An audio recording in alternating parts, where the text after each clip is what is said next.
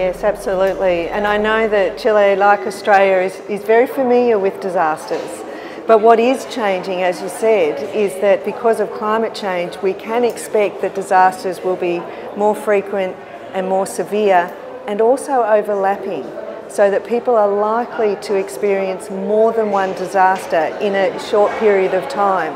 Even if it's in a period of 1 to 2 years, they'll still be recovering from the last disaster when the next one comes along. And that means a different approach.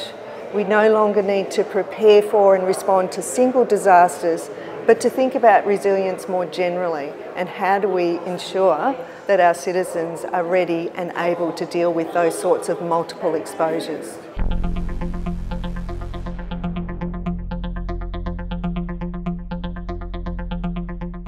Preparedness needs to just happen on so many different levels. As individuals, we need to learn and act to be ready. But socially, it's also about knowing your neighbours, being connected with local groups, being part of a collective effort. And then local government needs to be thinking about what sort of services are available. And at a society level, really the best thing you can do is to address inequality and make sure that people have equal access to services and the essential elements of living.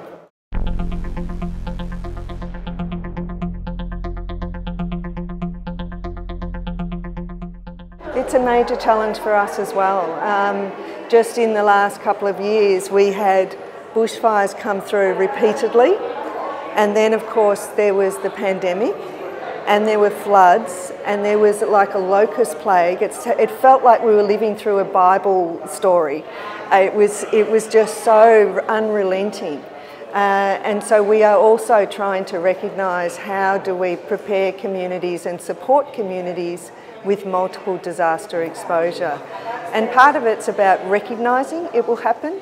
It's about having different types of emergency services coordinating, but also that collective effort at a community level is really critical. Can I also say, we often focus on the physical impacts of disasters, being physically safe, and what's not always recognised is that there are long-term mental health impacts for many people, and that needs to be part of our thinking and understanding of these events.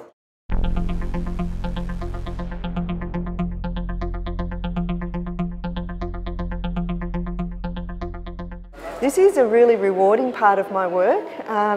In Australia, there's a lot of debate and recognition of traditional methods of land management and burning of landscapes to control the path of fires. But what we've been engaging in more recently, and this is with my colleagues Phoebe Quinn and an Aboriginal colleague, Byami Williamson, is what we can learn about recovery and resilience.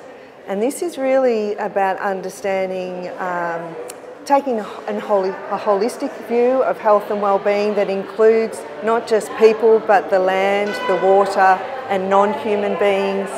It's looking at collective action rather than solo, making sure there are culturally appropriate practices and services, understanding previous trauma and how that can affect people's resilience, and recognising injustice that's happened and addressing that at a systems level. We can't ignore the inequity that's been affecting these members of our society. We have to address that before we can really heal together.